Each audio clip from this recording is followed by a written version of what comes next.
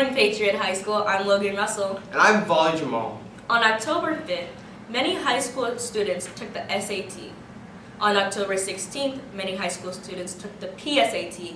And on October 26th, many students will take the ACT. Whoever you are, chances are you'll be going through a standardized test. Well, generally, you take the SAT and ACT in the spring of your junior year and fall of your senior year. You can take the test earlier if you feel ready and can afford it.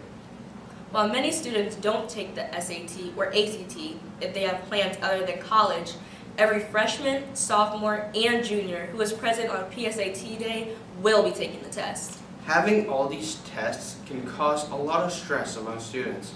Studies show standardized testing can lead to increased stress, negative effects in the classroom, and decreased sleep.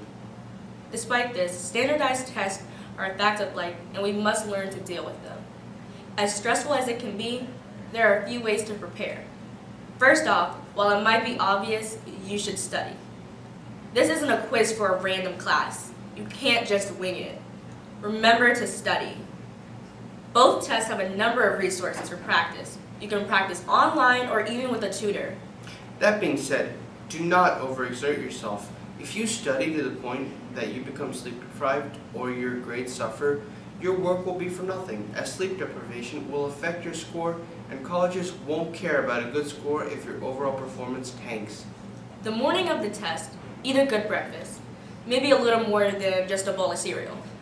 You need to be at your best, and feel free to bring a snack or water with you for in-between breaks. Also, don't forget your test ticket and a photo ID, as you would not be allowed to take the test without them.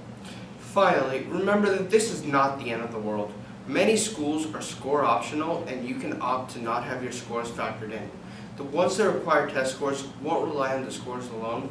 Your GPA, essays, and a number of other things determine whether you are accepted in or not. Remember these things as you are testing. Remember that you can take these tests multiple times, and remember that your test score does not define who you are as a person. I'm here with Gabby Reynolds, Mr. Hagley, Titus, Christopher Sheeble, Kaylee.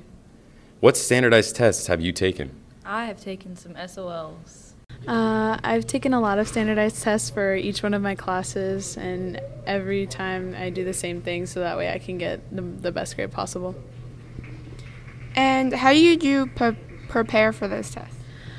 I have a study method where I like to study 2 days before in advance, so that way I can sleep on it and just review the little things and the things that are most important, and then the next day I really just hanker down and study what I need to, so that way the next day when the test comes I'm ready.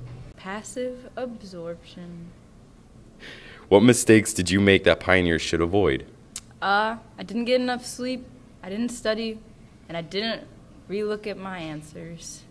Before I started doing that study habit, I liked to study the day of the test, and that was not a good idea. Or cramming the night before, it doesn't work. And what advice would you give students taking standardized tests? Don't study the day before or 5 minutes before the class, because you're not going to do well. And if you do well the first time, you don't have to retake it, so it's less stress for you. I hate them. What's your advice? You should try your best on them, but they're not really helpful. They're not, okay. Look at your answers and sleep and study and listen in class. I would just study the night before, and that's about it, really quickly. Yeah. Advice on taking tests, I'd say there's at least 2 major things you gotta do. Number 1, you make sure you don't study at the last minute. Like, just studying like 5 minutes like every day leading up to it is so much better than studying for like an hour the night before. Like, you'll get much better benefit from that. Okay. What shouldn't your students do on a test? Cheating's probably a bad one, and not following the directions would be number 2. Fall asleep during it. Fall asleep? Do you fall asleep during tests? Yeah. You do? Okay. What shouldn't you do? Yeah. I wouldn't rush through the questions. I would look at everything really closely and slowly. Just take your time. Okay. What are some dumb things you do on tests? Do non-educated guesses. I think you can guess pretty well for every question. Like, put an educated guess down at least, so when you're rushing through things, at least do something like logical. Don't put a random number down or something like that. So that's something dumb you would do, like just take your time, right? Guess. Guess? Okay. What are some dumb things that your students do on tests? Cheating and not following directions. Cheating and not following Yeah. directions? And now for your regular announcements. Seniors, November 1st is the final chance to have your senior portrait taken. Please sign up in the front office for a time. Underclassmen picture retakes and makeups will be November 1st. Stay tuned for more details next week. Hey Patriot students, are you interested in scholarships for college? Are you a current sophomore, junior, or senior? Have you completed at least one tech ed, business, or fax class with an A? Is your overall GPA 3.0 or better? If you answered yes to all of these questions, then apply for National Technical Honor Society. This recognition is for you. Get info and applications from Mrs. Denham or Mrs. Jet McVie in room 1216.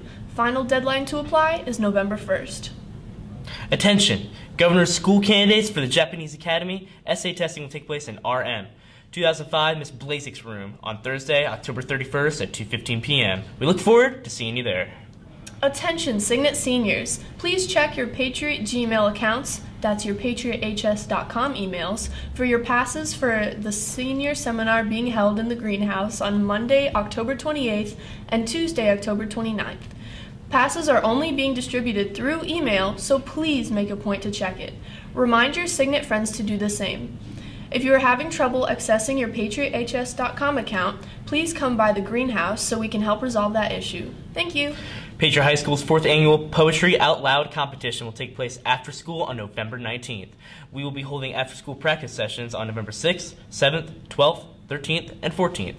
Students interested in competing should stop by room 1110 to sign up. See your English teacher for more details. For WPHS-TV, I'm Paige Bear. And I'm Tyler Patterson. And have a great day, Pioneers.